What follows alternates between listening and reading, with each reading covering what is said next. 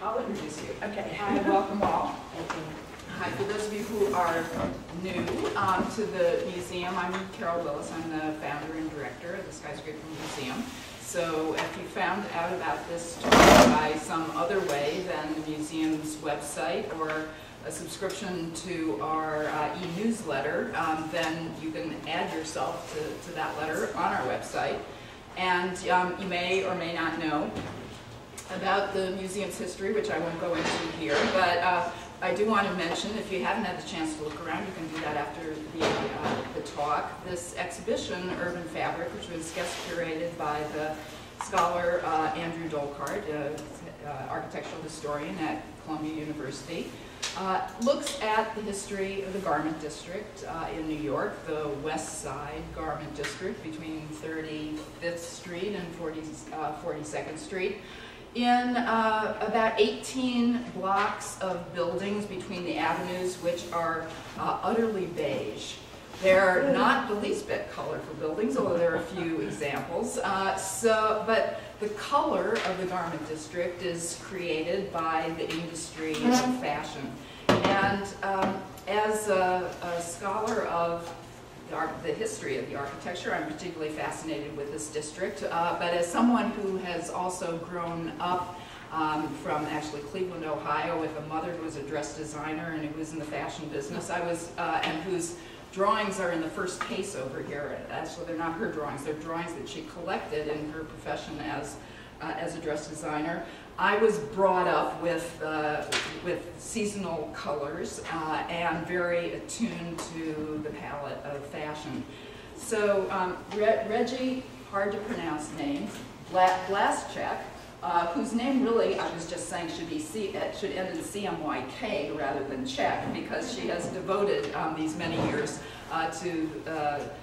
recent years to studying the history of color. And as you see in the name of her book, The Color Revolution, it's the reason that you're here, there is much history that undergirds the decisions about colors, the opportunities, the technologies of color that play out in our lives and that we're often unconscious of. But her book, which I hope you'll take a look at if you're not familiar with it already, and it's around the corner and you can buy a copy after the talk, is a fantastically, beautifully illustrated and fascinating history in a whole series of chapters that discuss many aspects of consumer production, or production for consumers, and consumption, much of it sort of titillated and driven by color.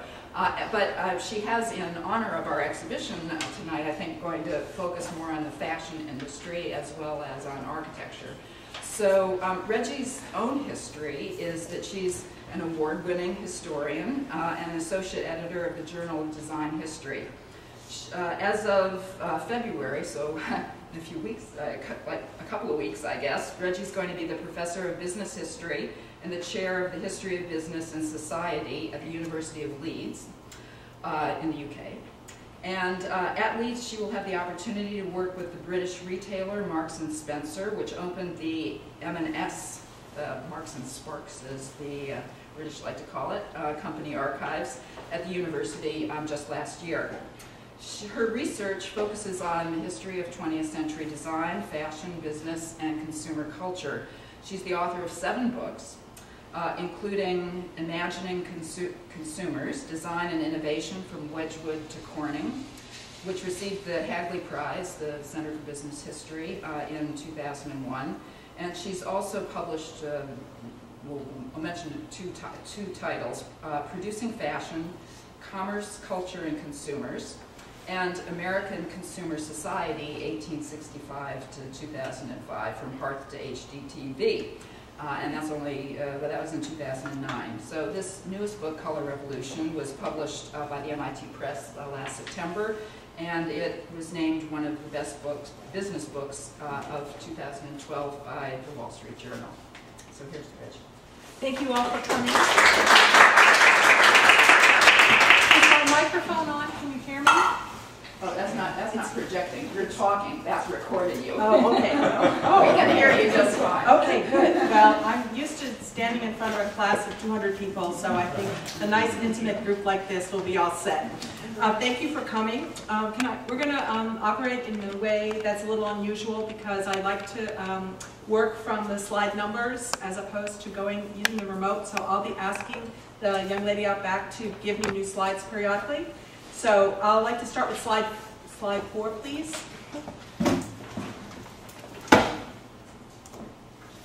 So in February of 1930, the very first issue of Fortune magazine, which is this issue, published an article called Color in Industry. And in this article, Fortune magazine pointed to the kaleidoscopic new world that had burst forth from the ashes of World War I. The world seemed to have been dipped into a paint pot. Slide 5, please.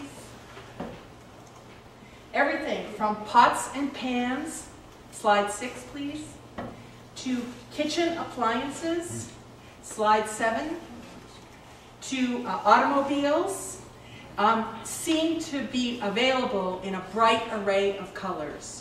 Now, Fortune magazine looked around and marveled at this new wonder and discussed the reasons why this, all of a sudden, the world was colorful.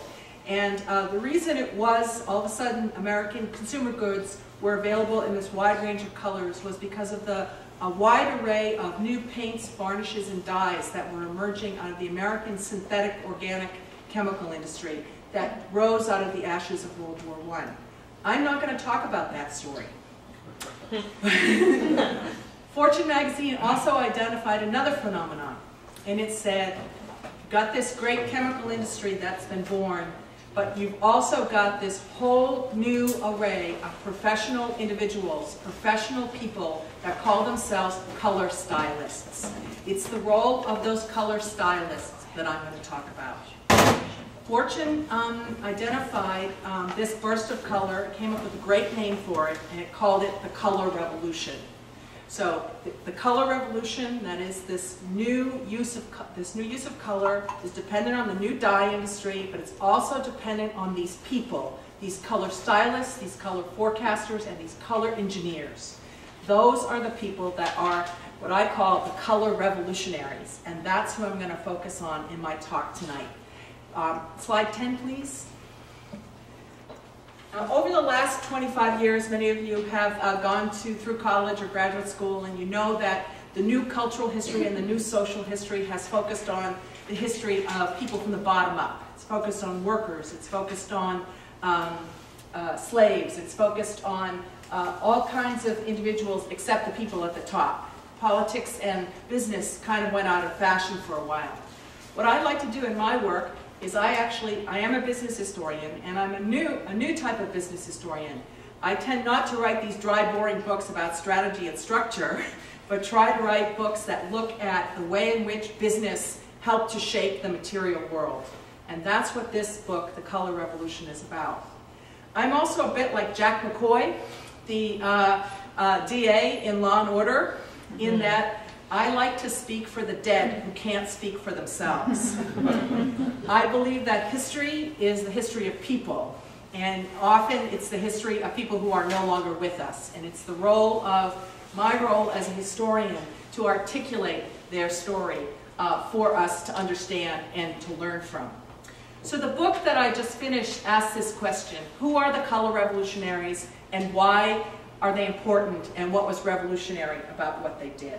I want to give you some highlights of some of the cast of characters that are in the book, and then I'm going to segue, as Carol indicated, into a case study about color for the textile and clothing industry. But let me give you some highlights of some of these other color revolutionaries so you can get a sense of who they are.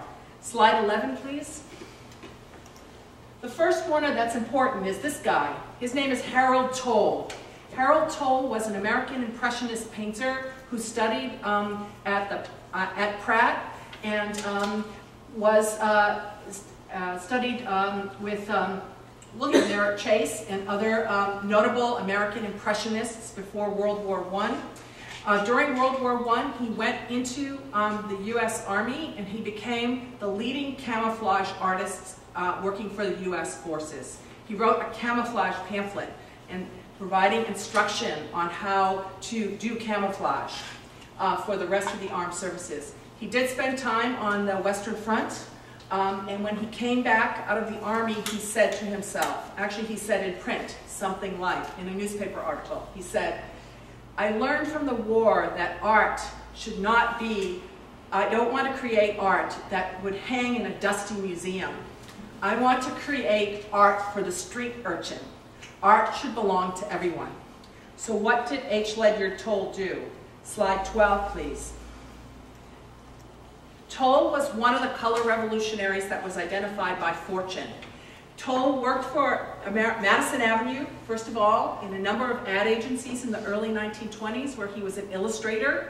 He then worked for the DuPont Company from the mid-1920s until the late 1920s. And then from the late 1920s until the early 30s, he worked for General Motors. Who's heard of Harley Earl? Harley Earl, the famous, Harley Earl was General Motors' famous industrial designer. He's known for those big cars from the 1950s with tail fins, the extravagant cars of the 1950s that GM produced that looked like they were rocket ships almost. Harley Earl was probably the most preeminent automotive designer of the early 20th century. H. Ledyard Toll was his sidekick. H. Ledyard Toll was the color in the art and color section at General Motors. Okay. So it was said by Fortune that in the 1920s, nobody like Toll could make a fat car look slimmer or a short car look taller. So let's look at this ad from GM here from late 1920s. You see that this car is multicolored. And when you first look at it, you think, well, this just must be the advertisement. This is just a snazzy ad to kind of get people to look at this ad and buy the car. In fact, cars were colored in this polychrome style in the late 1920s. And it's Toll that led this movement. So he is an important color revolutionary that I discuss at length in the book. Can I have slide 14, please? Segue into architecture, since we're here in the Skyscraper Museum. Two other important color revolutionaries are people in this picture, which Carol may recognize some of these people. Does anybody recognize this important picture? This is a picture from the late 1920s showing a group of architects and interior designers, probably the most famous and important New York group of architects of the 1920s. Here you have Leon Solon and Joseph Urban. Okay? And there's a whole cast of characters here, which maybe Carol can probably identify for us if we're really interested in. Kahn. The middle one's Raymond Hood, and that's Kahn. That's Kahn. That's Raymond Hood. And Eliel Saarinen on the right-hand side. This one. Yeah. Yeah. Yeah. So it's really these important group of men who coalesced around the Architectural League and did exhibits at the Met. And this is from an exhibit that they did at the Met on architecture and interior design. Solon, everybody here is well known except Solon. Solon was a color revolutionary. Solon was, can I have the next slide, please? Slide 15. Solon was based here in New York. He was art director for the American Encaustic Tiling Company, which was the largest tile company in the world. He was a master of architectural terracotta that dominated the field of designing terracotta in the 1920s and into the 1930s. This is the American Encaustic showroom, just near the New York Public Library. You can see what's left of the facade here. It shows you some of the brilliant color installations. This, you can get a sense of it, is the lobby of the New York office. Even though it's in black and white, you can see that he was showing off to clients how you could use color to enhance the interior. His foremost accomplishment, however, is shown in slide 16. And he is the architecture, he's a colorist. Solon was the colorist for the exterior of Rockefeller Center. So all of those low relief sculptures that you see in Rockefeller Center, designed by well-known sculptors like Lee Lowry, etc., were colorized by Solon. He's not known by anybody. I'm one of the few people who's written about him. I first discovered him many, many, many years ago and wrote a small article on him. But he's typical of these color revolutionaries in that they did these high-profile commissions, but they've been forgotten. Their work has been overshadowed by that of more famous sculptors, etc. Can we go back to slide 14, please? The other person I wanted to talk about in this group, the other color revolutionary, is Joseph Urban, the Viennese immigrant to the United States, who colorized the New School here in New York. The building looks like a zebra. That's in the New School. And he also was the colorist for the 1933 Chicago World's Fair. It was described as a cotton candy, either catastrophe or masterpiece, depending on who you asked. Okay, two more brief overviews before I segue into the textile industry. Number 17, please. This guy is named Howard Ketchum. He also worked for DuPont in the 1920s, managing their paint palette.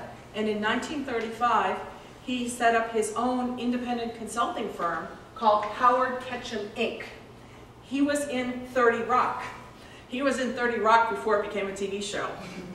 So he had a color, he was probably the most famous color consultant of the 1930s, 1940s, and 1950s. If you were Pan Am and you wanted someone to help you redesign the interior of your planes and to come up with a color scheme, who did you hire? You hired Howard Ketchum. Howard Ketchum designed this color and this branding scheme for Pan Am. He had major clients. His other major client included, number 18 please, included Bell Labs. Who remembers these phones? I had it, the same color. Okay, he worked, Howard Ketchum in the 1950s was a consultant for Bell Labs, and he worked with Bell Labs engineers as they were redesigning the Bell Model 500 phone for AT&T. This is the day when you rented your phone, as some of you may recall. Henry Dreyfuss, the famous consultant industrial designer, designed the shape of the exterior of these phones, but Ketchum designed the palette. Okay? So here again we have somebody who is having an impact on the way the world looks, but is really unknown. The final color revolutionary that I want to give a brief overview on is in slide 19. His name is Faber Buren. I love this picture. This is Faber Buren. In 1963, he was, like Ketchum, a color consultant based in New York, and he served a range of clients. As you can see here, he's surrounded with all of the things that he's colorized. Okay? Everything from the wooden desk to the plastic on the typewriter here, to the vacuum cleaner, to the roofing tiles, to the paints for Dutch Boy and other paint companies, to school desks. I had one of these when I was in second grade. He was probably, besides Ketchum, in the post-war years, if you wanted advice on color and you were a Fortune 500 company, you called Faber Buren. Faber Buren's most notable experience, however, was the fact that he was a color consultant to Condé Nast.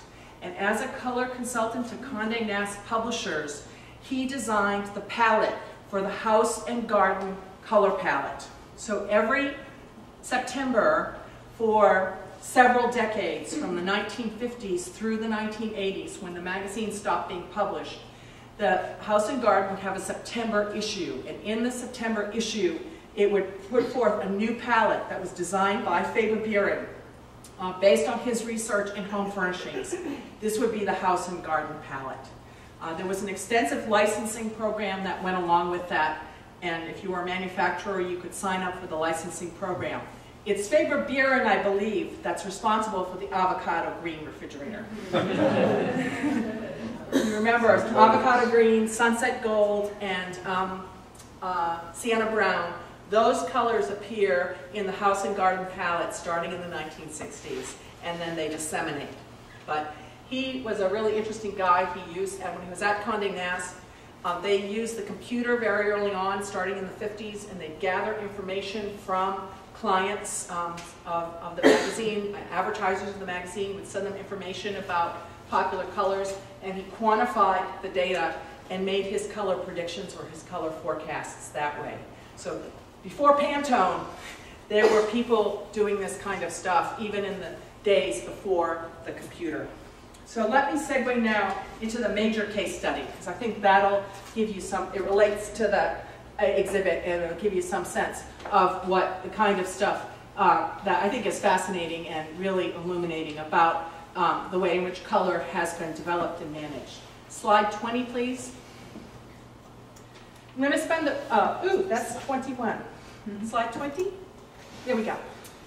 I'm going to spend the rest of my talk talking about this woman. She's not someone who's famous. You're not going to see her work exhibited at the Metropolitan Museum of Art or at the Museum of Modern Art, but you will read about her in my book if you have a chance to buy it or take it out of the library. She is America's first professional color forecaster. Her name is Margaret Hayden Rourke. Does the name Hayden Rourke sound familiar to anybody? I see some nods here. Why is that? Hayden Rourke. Who's Hayden Rourke? Captain Bellows. Okay, there was a sitcom in the late 60s called I Dream of Jeannie. And the sidekick of the main character was a guy named Captain Bellows. He was a Nassau doctor, and his name was Hayden Rourke, and he was her son. That's just a little trivia. A little trivia. She, however, was an actress. That's how she started off in life. What's exciting about this, this project is it really gave me access to all of these interesting people and to all of these, all this history about the city of New York and the industry that went on here and the creative economy that went on in this city. Let me tell you a little bit about Margaret Hayden Rourke. She was born in Brooklyn. Well, I know she had one son, Hayden Rourke, who went on to Hollywood to be in a sitcom. She started life as an actress. I don't know much about her career. She was a stage actress, and I'm learning more now since I've published the book. She may have been in early films that were made here in New York, and that's something that would be fun to explore. I have not done that. She was also a suffragette. She wrote a suffrage pamphlet and campaigned for women to get the vote. So she was really quite the liberated woman for her time, and you can see she's quite the fashionista as well. She's really very elegant and very charming. So the story that I want to tell you about Margaret Hayden Rourke, to just give you an executive summary before I go into the details, focuses on her career with an organization that was the first color forecasting organization in the United States. It has a long, convoluted name. It's called, ready? The Textile Color Card Association of the United States. Told you. It produced this artifact, which you're welcome to look at later, and it produced this artifact, which I'm going to pass around. These are mine, so you can maul them as much as you want. Fine, they're not museum artifacts. The Textile Color Card Association, it still exists. It has a different name. It's now called the Color Association of the United States, and it still exists, and it still does color standards and color forecasting for a variety of industries. I focus on it in the book. I focus on the organization in its heyday. I focus on it in the 19-teens and 1930s and 1950s when Margaret Hayden Rourke was managing director. So she was managing director from 1918 to 1954, and I'm going to talk about 1918 to 1939. And I think you get the gist of what this organization was doing. Can I have slide 21, please? Now, you know, recently, Pantone issued its color forecast for 1913. Excuse me, 2013. Keep doing that. Keep doing that. Issued its color forecast for 2013, and it's an emerald green is the new black for 2013. Emerald green is the hot new color for 2013. And so what Pantone's in the business of doing is really in the business of selling its color forecast and color standards to other businesses. And as part of promoting itself, it issues these extravaganzas at the end of the year to create excitement about its products. Now, Pantone did not invent the business of creating color standards and creating color forecasts. That has been around for a while. The French actually invented color forecasts in the 19th century, but it's really the Textile Color Card Association that really perfects the business of color forecasting in the 19-teens, 20s, and 30s, and that's what I'm going to talk about. Along comes World War I. In World War I, milliners, as you see here, slide 22 please, silk manufacturers, like the ones you see here, 23 please, shoe and leather manufacturers, 24 please, and retailers. These are really dark, I'm sorry. They're not, I think it's the lighting situation here. And retailers are, can I have slide 26? Are aghast. World War I has broken out in Europe in August of 1914. And these industries, millinery, leather, silk, garment manufacturing, shoe manufacturing, are aghast because, lo and behold, they can no longer get color forecasts from Paris. Okay? This is a color card. And what I'm passing around is also a color card. In the 1870s, the French textile industry introduced these types of artifacts, which, as you can see, are flosses of silk arranged in color. Okay, so you've got dark purple, dark red, light red to yellow. They issue these, the textile industry starts issuing these color cards. What are these color cards? And who creates them? They were created starting in the 1870s by dye houses in the textile industry of Lyon and other Mulhouse and other textile centers in France to market dyeing services to the textile mills. So a dye house would say, you issue this card and say, we have studied the latest fashions amongst the couture houses in Paris, and we believe that these colors are the colors that are going to be in season for spring of 1896. This is how we can produce the colors, and we can guarantee the quality, and so on and so forth.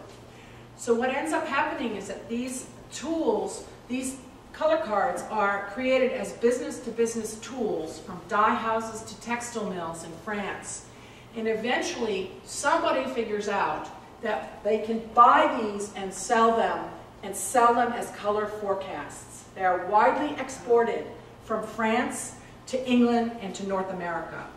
So if you were a textile mill in Connecticut in 1900 and you were designing silk fabrics or wool fabrics or mostly silk fabrics, where would you get your fashion ideas? Well, you'd walk down, you'd come to New York and you'd check out the market in New York, but you'd get quicker information if you got the color cards. So there evolved a business where importers here in Lower Manhattan would import these color cards and sell them to the textile and garment trade. So all of those garment mills over there, those are a little later, but all of those garment mills over there would have had a supply of these as they, to the designers to keep on hand to use as reference tools. These were sort of this was the Pantone color swatch of the 1870s and up through the 19-teens. Along comes World War I.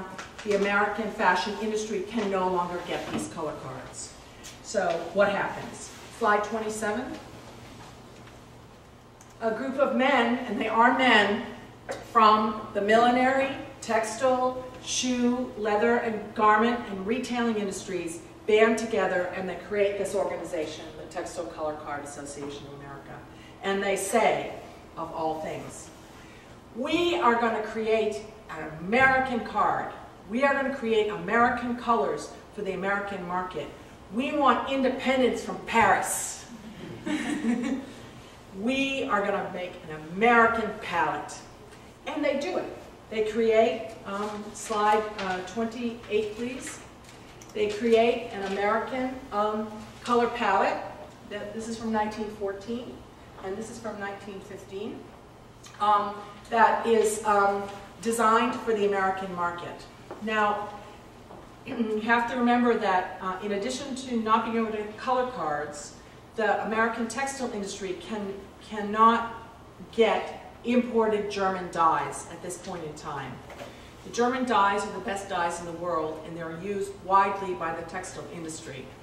The American dye industry is in infancy, it's just getting started. You can't really produce dyes of the intense colors of the intensity that the Germans can produce. So you can see that there are some kind of like oddball colors here going on, oddball schemes going on in 1914 and 1915. But the point is that these are, quote unquote, American colors for the American people. Okay? Now how does this work? The Textile Color Card Association is a membership organization. It's not a consumer organization. It's for businesses to belong to.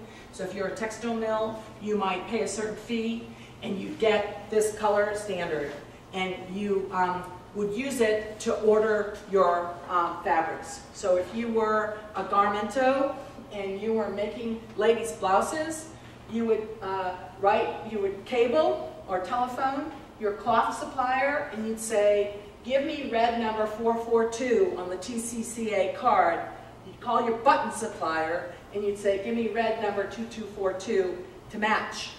The problem here is trying to get things to match. And it seems kind of insignificant, but if you're making garments and you're making them in quantity, you're making shoes and you're making them in quantity, you want the materials to match. So these are designed as business tools, but they're designed as business tools to be specific to the American market.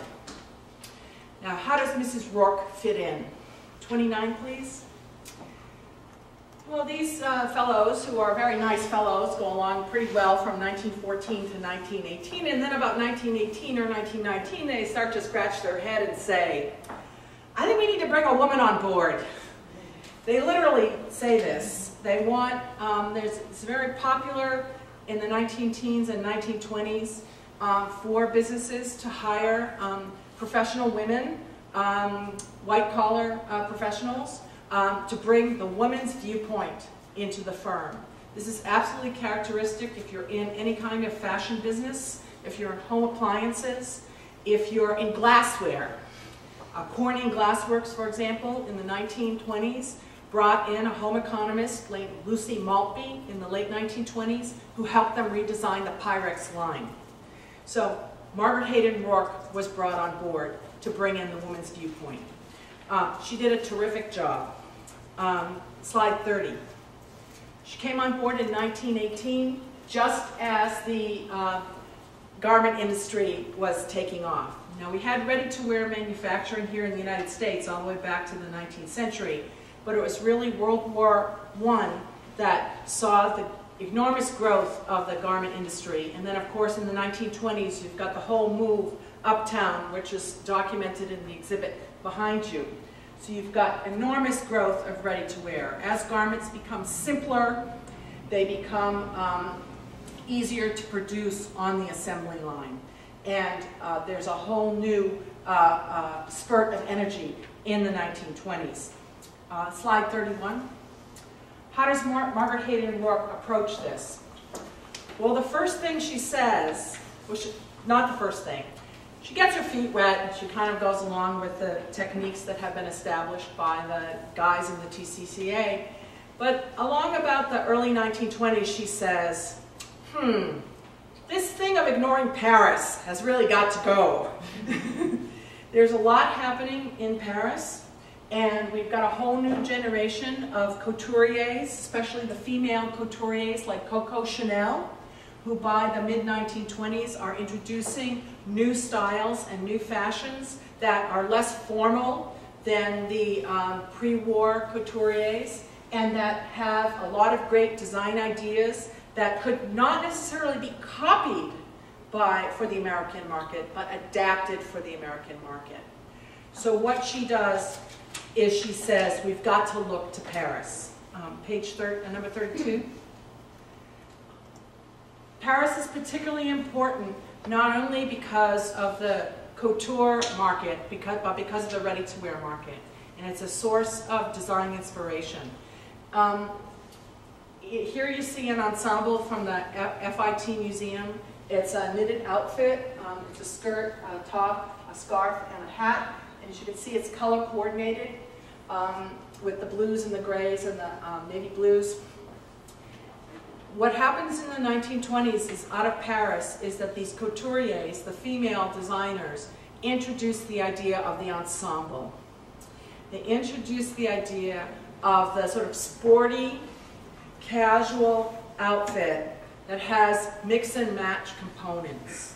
And what's missing from this mannequin, unfortunately, which is a great mannequin, but what's missing is the gloves, the shoes, the belt, and all the other accessories that would have matched. Okay? Can I go to slide 33, please? Margaret Hayden Rourke plays an enormous role in introducing the concept of the ensemble to the American fashion business. So you have to remember that the fashion business at this point in time, it's not just ready-to-wear. Ready-to-wear is important, but it includes this whole host of supplemental industries like hats, gloves, leather, hosiery. It's those types of businesses that are the principal consumers of color forecasting, the color forecasts that the Textile Color Card Association makes. Okay, does that make sense? So in the 1920s, no respectable woman, whether she was living on Upper West Side or living on the Lower East Side, would have gone out of the house on a Saturday, or certainly on Sunday, to go walking without a hat, gloves, and shoes that matched in some sort of way. Now, Stacey and Clinton make fun of this now. They call it matchy-matchy. But back in those days, you had a whole different culture, and you had this culture of respectability, and it was very important for women to present themselves in a certain way. And in order to achieve middle class, aspire to be a member of the middle class, or if you were upper class, to show that you were a woman of wealth and taste. So what Margaret Hayden Rourke does is she builds her career around this idea of the ensemble. And she builds her career promoting the idea of matching bits and pieces of the outfit. Now, how does she do this, and how does she get information from Paris that enables her to do this? Slide 34, please. You have to put yourself back in time and think back to the mid-1920s and ask yourself the question, if you were a garmento, or if you were a textile mill, or if you were a leather manufacturer, how are you going to get information from Paris? Okay? How are you going to get it, and how are you going to get it in time for you to make goods so that they'll be fashionable? How can you make the goods in the right colors before the imports from Paris appear in port and then appear in the B. Altman window? Okay, so it's a matter of timing here. So how are you going to do that? Well, here we see the invention of the color scout, or the fashion scout. Margaret Hayden Rourke, starting in the 1920s, secured funding from the board of directors to hire fashion scouts to work for her in Paris. So she had three different fashion scouts that I've studied from 1925 up until 1939. The first fashion scout was Adelaide Cardenet, and Adele Cardinay. And Adele Cardinay was was a French descent. She was born in California, but she was fluent in French. And she went to Paris in the 19-teens and set up a career working for Commissionaire, working for a business that represented American companies in Paris. And she learned the ropes. And then in the 1920s, she set up her own business representing textile and fashion companies in Paris. And so what Cardinay would do is that she would basically be stationed in Paris. She had a staff of women who worked for her. She and the women would hobnob in the right circles. They would go to the couture openings. They would check out the scene. They would go shopping, much like a color scout does, a scout or a fashion scout does today. And they would they would send information back to Margaret Rourke. This is a letter from 1925 from Cardinay to Rourke. And she sent pictures. It's hard to see, but these are pictures of two very, very wealthy Parisian women, European women, showing the latest hats. The concern here is the hats, which are hard to see in the picture. But they're the latest hats in the latest colors. Could I have slide 35? Cardinay would also send sketches of the latest fashions and cables. So before you had the internet, and before you had a transcontinental telephone, you could use the telegraph to get information across the Atlantic in a very, very quick way. And that's what Cardinay did. Now, turns out Rourke was dissatisfied with Cardinay because she felt that Cardinay's descriptions of color were inaccurate and that she didn't have a really good fashion sense. For example, we all know that Coco Chanel introduced the little black dress in the mid-1920s. Nowhere in any of Cardinay's report is the little black dress mentioned. So she was not maybe up to snuff in terms of her ability to scope out the scene.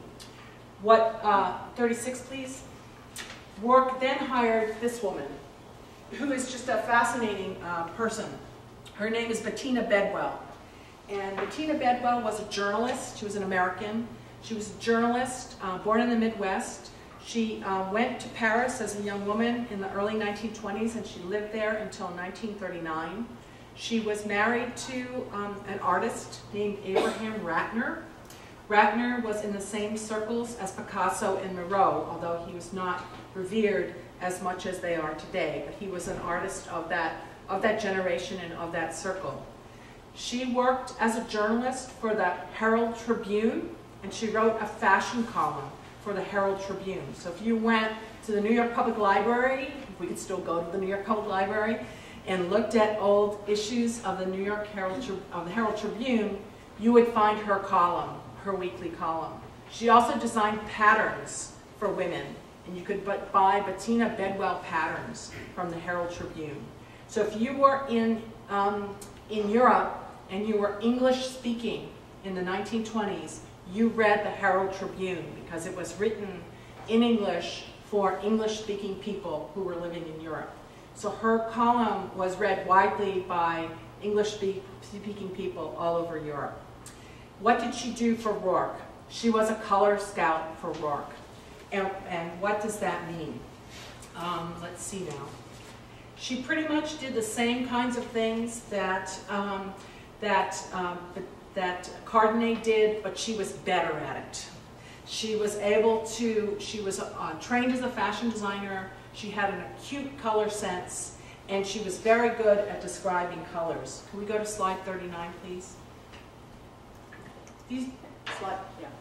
This is one of her letters from 1936. Did I drop something? One of her letters from slide 36 of 1936, and swatches that she sent to New York. As you can see, these were bigger swatches. They probably came out to here, and they've been snipped by Margaret Hayden Rourke. So these are swatches from the Schiaparelli showroom in 1936. So Bedwell, because she was a journalist, had entree into the couture houses. She had a press pass, and she could go to the couture shows, which were closed off from the public, and she could get advance information. So what she would do is she would she would go to a couture show and she would say, Schiaparelli is showing purple, which she'd see that Schiaparelli was showing purple. She would then cable Rourke overnight saying Schiaparelli is showing purple, much like your purple number 446 on the 1926 color card. And then she'd send these letters with the swatches, which would be in New York within 10 days. So Rourke was getting information literally 10 days after the show. And she would take this information and she would integrate it into a new type of product called a color forecast. Can I have slide 41? So, that slide again. But this is an advanced color forecast from 1933. So in addition to having this large color card, which offered the standard colors, Rourke introduced the concept built on the French tradition of color forecasting and introduced the idea of a seasonal forecast. So you'd have standard colors that would be in fashion for 7 to 10 years, and these would be your basic colors.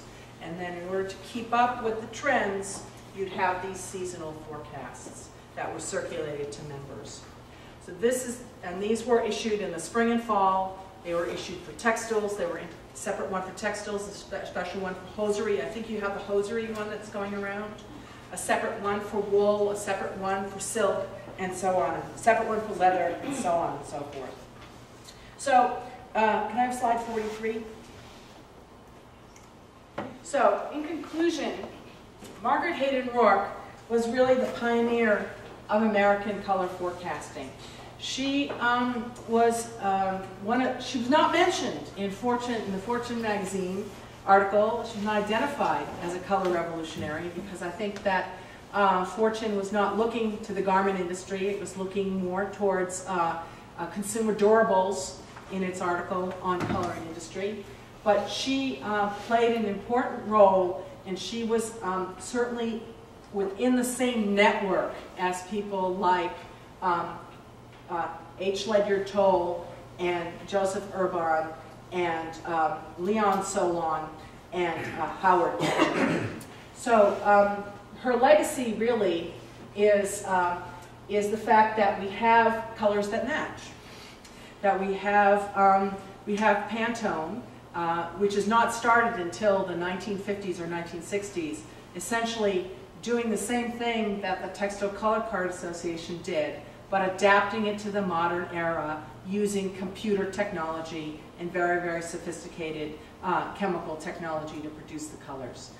But this business of having standardized colors and having colors that match and having colors that change every season is really a product of this moment in American modern history when there was a desire to get a hold of the material world and to shape it and to make it more efficient and more fashionable.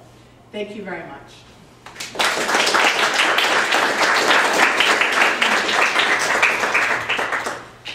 Questions?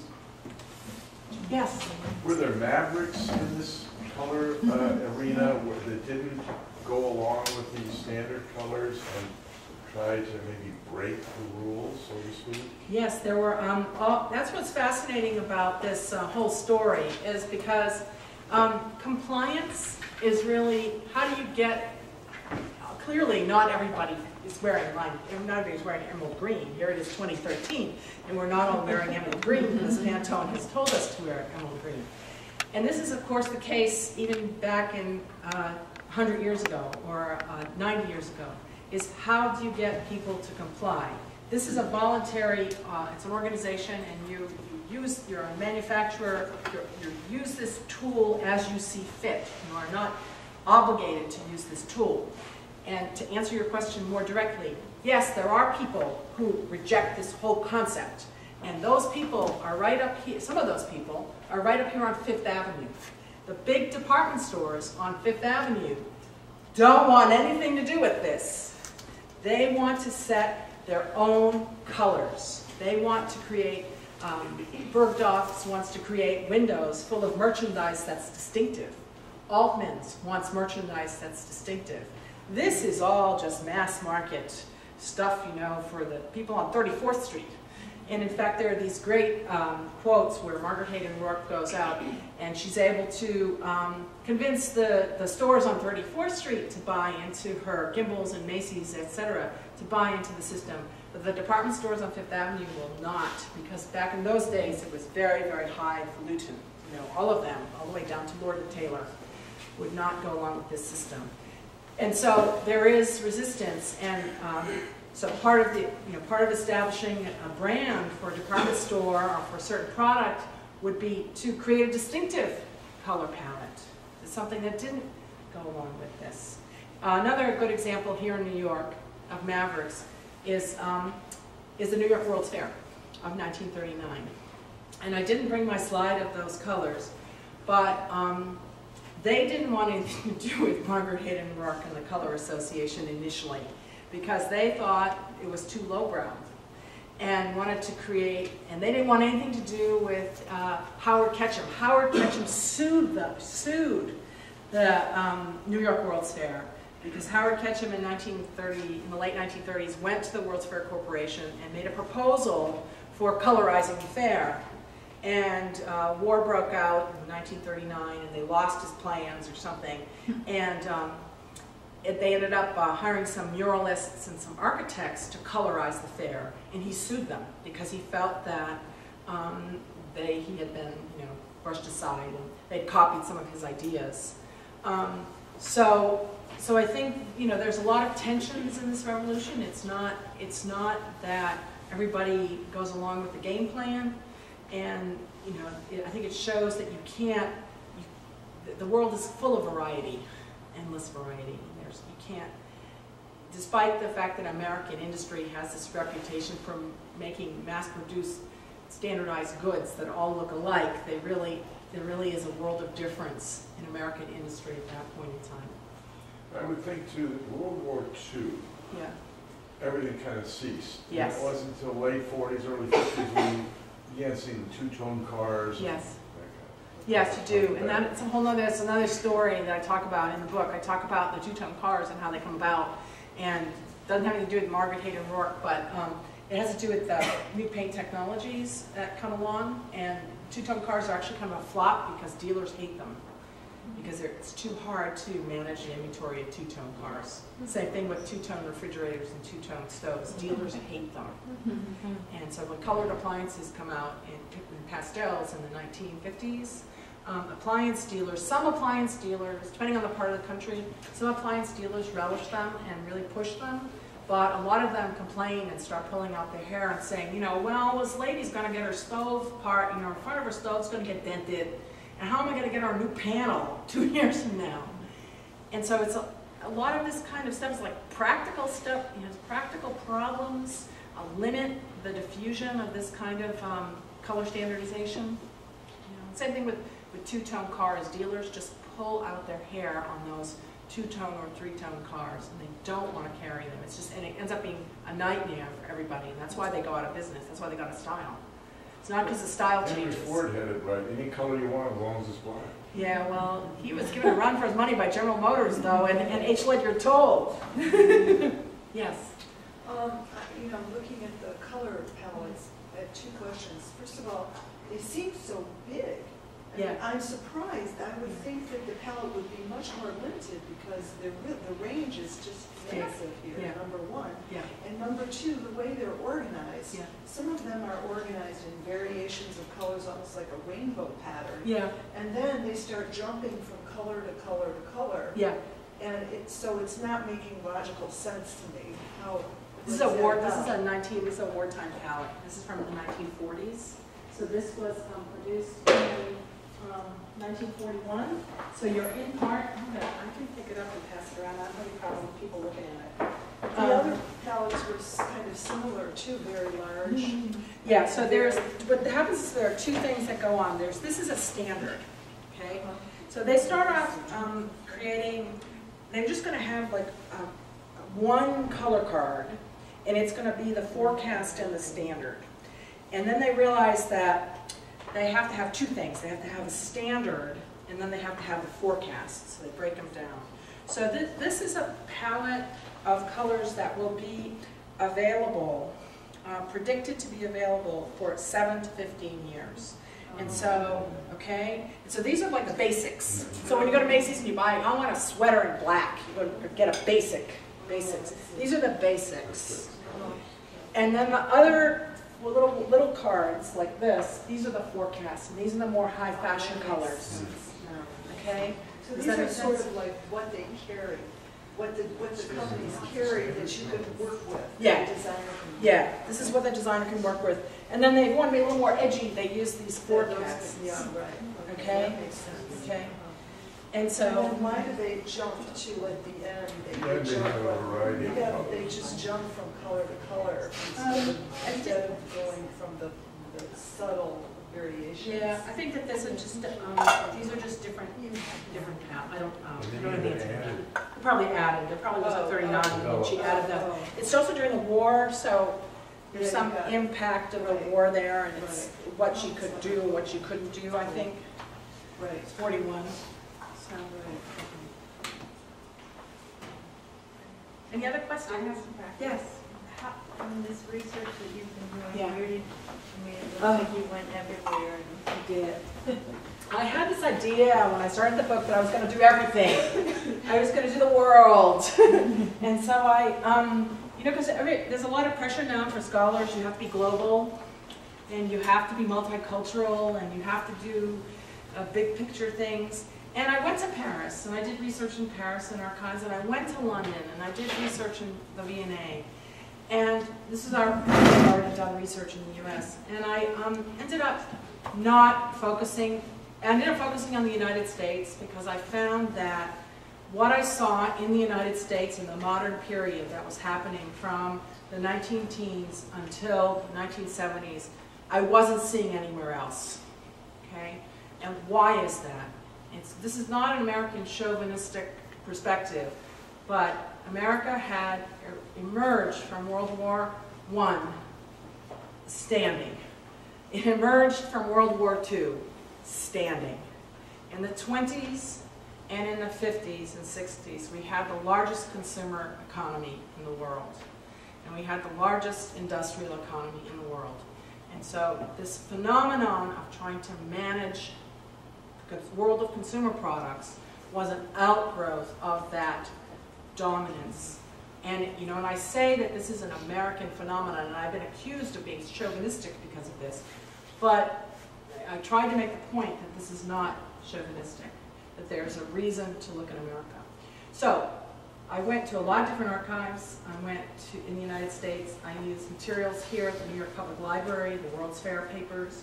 I used materials at the Hagley Museum and Library in Wilmington, Delaware, which has the DuPont archives. I used GM materials and Ford materials in Michigan. I've used textile mill papers from New England. I mean, I didn't write this, I didn't just sit down one day and write the book and go straight through, but it was about 10 years altogether between other books and other projects. And, you know, I've written a lot of books, so this went on dragged on for a while, and then after a while you have to sit down and say, I've got to write it. So I went through a lot of sources. The one thing that's really useful for doing this kind of work is trade journals, trade and industry journals. So I read a lot of, and Carol, you've probably done this with the architecture as well. You just sit there in the library and you read the journals of the textile industry on a page-by-page basis, and you learn an incredible amount. You can't skim them, there's no indexes for them, you actually have to read them. And is this the standard card, color card? Do they have their own archive? They do, actually, they do, and that was going to, thank you for bringing that up. One of the great finds that I landed on very early in the project was finding the archives of this organization, and that kind of, so like any historical project, the project, I think, should be shaped by the archives. And so very early on, I found their archives. Their archives are at Hagley. And what's distinctive about this archive is it's not just the color cards, because you can find a lot of color cards. You know, the Cooper Hewitt has a huge collection of color cards. What's distinctive is that you have the correspondence between Rourke and her Paris agents. That's distinctive. And you've got the other thing that's distinctive is you've got the minutes of the executive committee and the different color committees. And they're transcribed. There's a stenographer sitting there taking notes, and the conversations are transcribed. And there are full runs of these from the 20s and 30s. And that's what makes this archive particularly rich. You know, we know if we study the fashion business that Paris had some kind of influence. But I'm interested in saying more than that. I want to know how the information got across the ocean. And this archive enabled me to do that. It enabled me to paint a little picture of, you know, a little tiny part of the world. This is how information got from Paris to New York. And this is how it was integrated, or not integrated, into our material culture. So that's a really important question, is the sources. Yes? Throughout your presentation, you referred to choices that were made for the American market. Yes. How would you what was it, you know, how would you characterize the American market at Yes. that time? Yes, that's another interesting question, and I addressed that in the book. And I think maybe the best way to address that is to compare, to draw on comparisons that were made by Bedwell and Rourke, comparing the women in Paris and the women in New York, the women, Parisian women versus American women. It was American women, it was believed, and again, we can only talk about people's perceptions. We can't, there's no way we're ever going to sort of know. It was believed that American women liked bright colors. Maybe we should go to one of these slides. We could go to slide 9. It was believed beginning 9. Oh, you can't really see it. Beginning in slide, can you see the bright colors somewhat? It was beginning in the 1870s, when the new synthetic dyes came out. American women had a reputation for liking bright colors. It was said that American women liked to put together outfits that had punch. Okay, that they, French women, on the other hand, it was believed had, and English women especially, had more subtle tastes. Okay, if we could go to, then we can get this slide to demonstrate the idea better. Let's see. If we go to, part of the problem is the lights on behind me. Go to slide 38. In the 1930s, Bedwell went shopping around Paris, and part of her duties is a color scout. And she noticed that French women liked plain stockings, plain beige stockings, but that American women liked bright colored stockings. Can you just turn the light off a little bit? Oh. So if you look at this ad for an American stocking mill based in Philadelphia, you'll see some of these bright colored stockings here, okay? And in the Blue Moon Lady. It was believed by the Parisians that Bedwell was intersecting with that French women would never wear these bright colors. Some of these bright colored stockings were imported to Paris, and they were put in window displays as teasers, but they never really gained popularity. But in America, women apparently love these bright colored stockings. If you go to the PMA, Philadelphia Museum of Art, you will see in their collections lime green and pale pink silk stockings designed by Elsa Schiaparelli for the American market. So the point that I like to make is that we hear a lot about multiculturalism today, but you have to remember that America in the 1920s was also a multicultural society. You had Polish Americans, Italian Americans, Jewish Americans, all kinds of people from all over the world coming to America, bringing with them a love of bright colors and peasant costumes and so on and so forth. And that is integrated, even though they may have dressed in goods that made them look ladylike, they still loved color.